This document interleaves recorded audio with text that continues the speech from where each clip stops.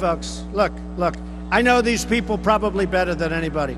And a lot of people have a problem with it because, look, what happens with them, if they're doing a story about me, I know if it's honest or false. If you're reading a story about somebody, you don't know. You assume it's honest because it's like the failing New York Times, which is like so bad.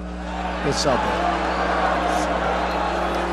Or the Washington Post, which I call a lobbying tool for Amazon. Okay, that's a lobbying tool for Amazon.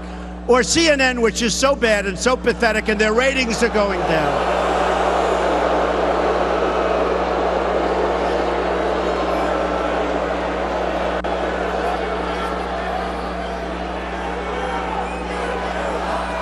Right?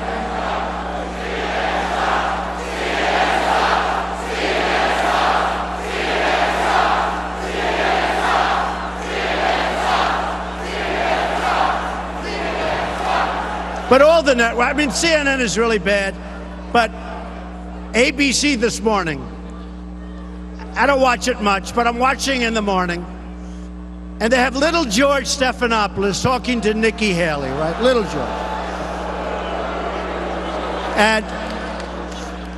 And he talks about the speech I made last night, which, believe it or not, got great reviews, right?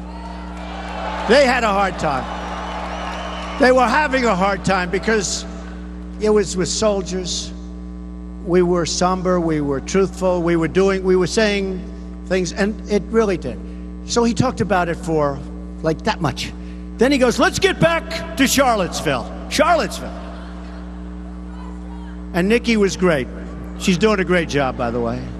So now, I say we have to heal our wounds and the wounds of our country. I love the people of our country.